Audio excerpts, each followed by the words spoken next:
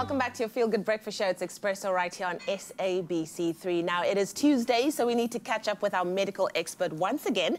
New research shows that about 10% of people will suffer from the itchy skin condition known as eczema at some point in their lives. Now, according to a study conducted at the University of South California School of Medicine, even for people with mild eczema, nearly 18% said they avoided socializing because of their appearance, while 23% said they limited their daily activities. Yeah, now eczema is more than just skin deep. It's a chronic skin condition that may interfere with a patient's quality of life and overall health, both physically and mentally. And here to help us unpack the causes and symptoms of the skin condition is, of course, our trusted medical professional, Dr. Darren Green. Always great to have you with your time and expertise, sir.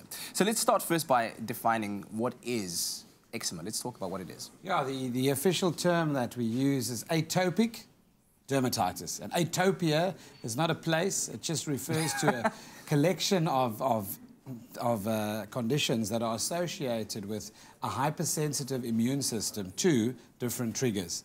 And with eczema, this inflammation, it's basically an inflammatory patch of skin. And it has various types, various triggers. It occurs typically all over the body, but interesting to find near the creases on the wrists, for example. Behind the neck, yes, above the eyebrows, behind the knees. It typically starts in those areas. Also, perhaps because it's very hot there, and that's where you often have a bit of increased body temperature that irritates it and makes it more red, inflamed, and itchy. So that inflammation of the skin can have a spectrum of clinical presentation that mimics a lot of other conditions as well. So very interesting to take a thorough history, a good history, and examine the person properly and then find out exactly what the progression of those lesions have been and so forth. But primarily affects the skin and has an array, as I say, of faces. Well, what exactly causes it, though? Yeah, so your body has an inflammatory response. Yeah. In other words, it's reacting to something in an over-eager way where you deposit too much. Just like in allergies, for example, where you deposit too much histamine and inflammatory mediated substances or chemicals under the skin in those areas. So an overactive immune system, definitely, in terms of your allergic response. So allergies being the biggest one, and atopia meaning an allergic type of eczema. You do get other types of dermatitis, inflammation, like contact from washing the dishes, from touching things, for example, brushing up even against mohair in some cases. But the most common ones are food irritants, obviously, and food associated, obviously, with our diets. And then you have things like house dust mite, very big, pollen, things in the environment. And then genetically, very interesting to note that if both your parents suffer from eczema, you've got an 8 in 10 chance of having eczema yourself. If one parent suffers, you've got a 6 in 10 chance of developing eczema. So definitely a very strong genetic component to inheriting the condition. So as you said, it can present in various ways. Or degrees, Or degrees. So what are the symptoms you identify to let you know that this is actually eczema and not something else? Good. So itchy red patch first.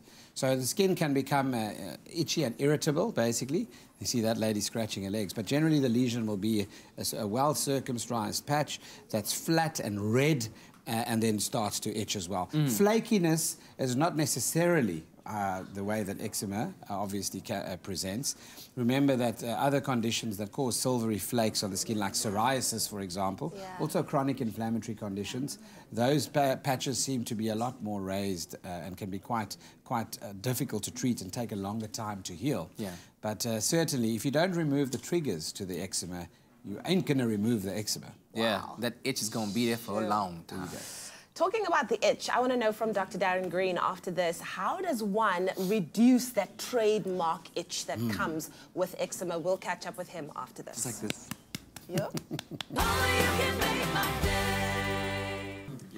Green plates I want and some of that. The shakshuka. Yes, I love a shakshuka. I'm here for a shakshuka. Well, I'm also here for the fact that we are talking about eczema today. And like I said, I wanted to know, how does one reduce that trademark itch that comes with eczema, Dr. Darren Green? Because I think that is by far maybe the most troubling part of having it. In the moment, right? Yeah, it's just having that, because you're not supposed to scratch it. And it's so nice as well. When you scratch it, it's like, to relieve it. Yes, but then it obviously worsens. Like mozzie bites. Get People more and take more their nail and dig it into the mozzie bite to stop the itch because they don't want to scratch I know it. some people take a fork. Oh my goodness. No, so the itch is caused by the histamine release under the skin, and that collection of histamine causes the itchiness.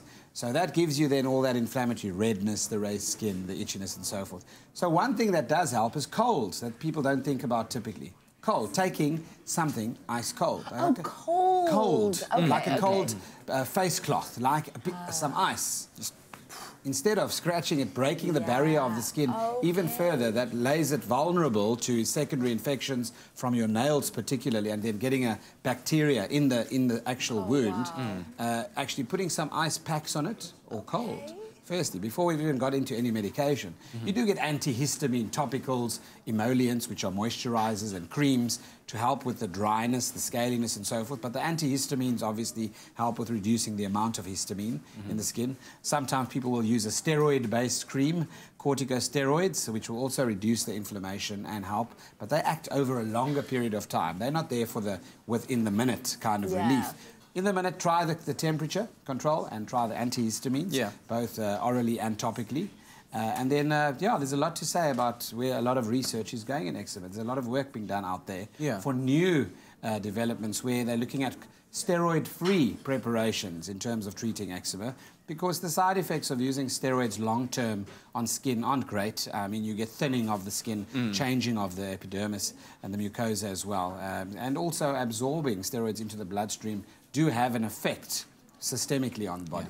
It sounds like such a difficult condition to work around because of the complexities, I'm assuming from a medical point of view. But can it be cured or outgrown? You said it's a genetic thing. Yes, certainly. You'll find a lot of people typically present in childhood with the condition, but do outgrow it. I mean, all of us have memories of someone in our family or at school that perhaps had eczema.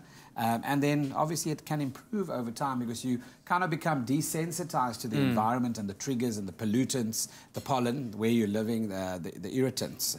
And then your diet, you start learning, and you can even go for specific tests with an allergy specialist regarding which foodstuffs actually trigger the allergies. The big ones are things like cheese, like, eggs, like nuts, dairy for some people as well. And then, obviously, the contact things like your house dust mite from your mattress and your pillows, etc. at home. So a lot, and difficult because the social implications of the condition are dire. Parents are ashamed 100%. Because what are the other parents going to think about my child's red, flaky skin? Why is your child itching? Don't you give them a bath? And hygiene then gets questioned, and eczema has nothing to do with hygiene. Good hygiene will help treat eczema, and prevent secondary infection, but it doesn't cause eczema.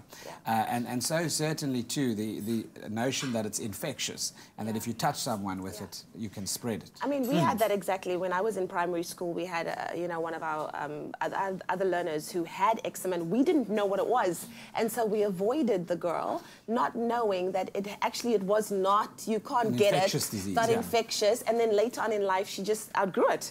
And she was like the most gorgeous girl. Beautiful skin. Exactly. Like, I was like, wow. But when I come back, I want to talk about prevention, and I also want to talk about diet when it comes to eczema. All that and more with our medical expert, Dr. Darren Green, after this. It's my feel-good breakfast show. Welcome back to your feel-good breakfast show. Oh, man. The ad break conversations are colourful, I can tell you that. But we're focusing right now on eczema. That is our medical topic for the day with Dr. Darren Green. And we've found out quite a lot so far about what causes it, what are the symptoms that present that can then show you or indicate to you that it is eczema and not another atopia condition. We've got Sandra on the line right now who's given us a call on 0214309881. Good morning, Sandra. Good morning. How are you? Very, very well. Thanks for the call. What is your question or comment? My question is basically, I've struggled for about 3 or 4 years where my one underarm, I usually get the eczema, which is caused apparently by stress, which I've changed a lot of things and I'm in antibiotics, but it still doesn't go away. So I'm having the issue where I am using E45 cream. I've tried Metaspor, and at the stage it gets worse with the heat. So I'd like to know, is it eczema or is it more allergy?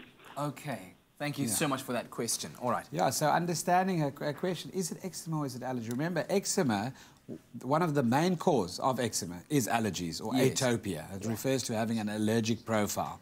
So in this case, obviously, she could be allergic to one of the contact antiperspirant deodorant she's using. If it's under the arm specifically, one has to go and look at what are the possible chemical irritants that could be causing this. And they're often preservatives. You'll find a lot of aluminium or silver in the underarm preparations. You get gel sticks, you get the roll-ons, etc., etc. And there are many different chemicals in that could possibly be causing the skin reaction. Also, you find a lot of ladies shave under their arms as well, which also make the skin a little bit irritates the skin. Irritated and also more exposed to the environment. Also, your clothing type and the temperature, if it's really hot, and that's why eczema occurs typically in the creases in hot places.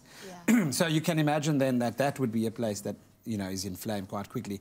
Cotton is wonderful in the sense of its temperature control in terms of material. A lot of the synthetic fibers don't breathe.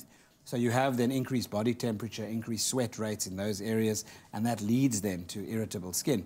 Chafing can often be the initial thing that happens with clothing. Just an uncomfortable seam in the wrong place can start a process. Wow. But remember, in this case, if it's so chronic, one would want to go and look at other possible triggers as well. So start with the chemical stuff that you're actually applying in that area, and then take it back to food, diets, look at family histories. You might get a clue as to someone else in your family that had an allergy as well. So, yes. I have a quick question. She mentioned stress. Yes, so stress, if you think about stress, how do we counter stress in our human bodies? Your body manufactures cortisone or cortisol, which is the anti-stress hormone. And that obviously controls then degrees of inflammation in the human body and helps with that. So stress affects the immune system and can affect your immune system in terms of whether you are at a strong place, ready to fight an opportunistic infection. And when you don't sleep and you run down and not eating properly, what happens to your lips? What do you find on the lips? Cold sores. Yeah. Because then the viruses that are laying there, and herpes virus typically is one of them, not the sexual one, the one that occurs and causes fever blisters, activates. So these viruses can lay dormant in your system, and when you immunosuppressed, they then come to the fore. So stress is definitely something that leads to many types of skin conditions, and obviously dermatitis is just one of them. Sure. All right, great stuff. What a call. Thank you very much for that. Thank you so we're going to much. keep those lines open, 021 430 9881, and we'll be back with Dr. Darren Green quite shortly. Yes. We're catching up with our Dr. Darren Green one more time as we discuss everything about eczema. I wanted to know, is it preventable, Dr. Darren Green? If you're genetically predisposed to it, no. You're not going to know that you have it until you've already been exposed to some or other trigger that actually causes the manifestation. So in terms of that, interesting, the research regarding your question, regarding when you're pregnant as well, what you consume and what you eat and how that affects the immunity of your baby or your immune system and allergy profile. Also, the food that you introduce to a newborn. Yes. At what stage you introduce them to eggs, peanuts, and so, you know, with the knowledge of a family history of peanut allergy, for example, when the right time is to actually introduce them can also play a role in whether they actually develop sensitivity to it or not. So very useful to speak to an expert that works in the field, and you get what's called an allergologist. Allergologist. That's an actual profession. So you find a lot of pediatric, well, not a lot of them, very few actually. We're privileged to have, I think, 2 of the best in the world right here in Cape Town. So wonderful through the Allergy Institute at the UCT Lung Institute and at Red Cross Hospital as well. So we're very privileged. So we need to obviously consult those people, and they can help you not waste a lot of money on unnecessary tests that someone that doesn't work in the field every day works with, and then, you know, requests unnecessary tests to get to the bottom of the problem. So, We've got a caller on the line. Lily is on the line from Durban. Good morning, Lily. Good morning to you, and compliments of the season to you all, guys. Compliment. Lily. Hey, I'm so glad I can speak to you all 2019. It's great to have you on the phone. I love your smile. Listen, let's hear you out. What do you have to say? Morning, doctor. good morning, good morning.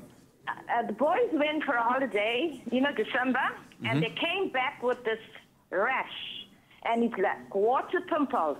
Ooh. Yes. Yeah. Like Full blisters, on their arms and their fingers, between the fingers. Oh, shame. How can I treat that? All right, so water pimples, she means. Obviously, it's difficult. We're not seeing the rash. Yes. Yeah. So I think when we speak about water-filled blisters or skin rashes, a few things come to mind. The first one is obviously chickenpox, which is highly contagious and happens in small kids, particularly if they haven't had their, if they're underage for their vaccinations as well. Yes. And it's a disease often that we see in childhood, and once you've had it, your body develops immunity to it. Okay. So water-filled blisters, obviously that being right at the top of the list. Different stages, some of them will dry out and form crusts, and they're very itchy, and it can eventually cover the arms and the legs and eventually the whole body. But when you come back from a holiday in older children and that happens, you've got to go and look at what they've been exposed to. You've got to look at whether they were exposed to a certain sun cream on holiday, whether they swam in specific rivers, where did they swim, was it still standing water, was it seawater, etc. And then also go and look for associations in the environment. So, yeah, one would have to then go through a process of elimination, going through that.